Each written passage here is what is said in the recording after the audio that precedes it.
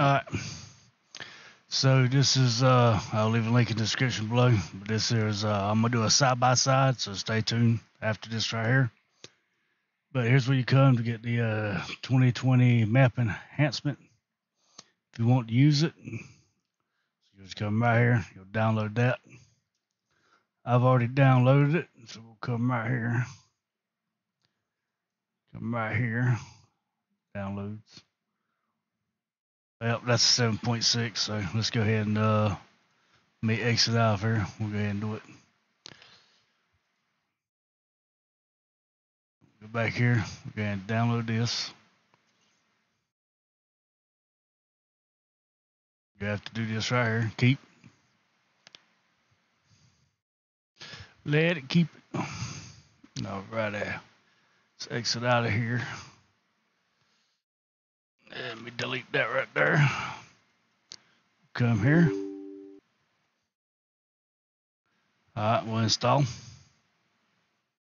It override it, so I'm not worried about that. We'll go through all this setup. Finish. Yes.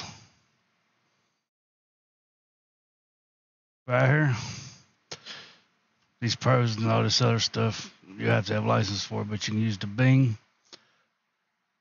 And you got the Google Maps, so you use one of these two right here.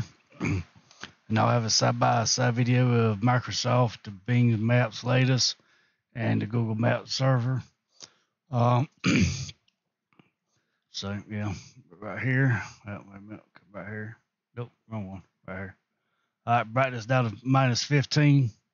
From what I've seen online, that's where they wanted it at. Come right here. You can either load it while you're flying or load it at one time. I do this here, but it still loads in while you're flying. So you'll select the high LOD enabled.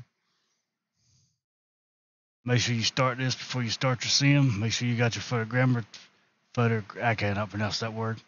The photogrammetry on in the sim. And but make sure you got this started first before you get into the sim. I go ahead and set mine to 30. I know some people set theirs to 10. This being 5, but I go ahead and set mine for 30 because I got the room. I got a hard drive and 3 on .2, so that's no issue. You can clear your cache, and all that. You can clear the data, clear photogrammetry, and all that good stuff. So that's basically my set. I don't touch nothing else. So yeah, I'll go into the sim, and I will see y'all there. All right.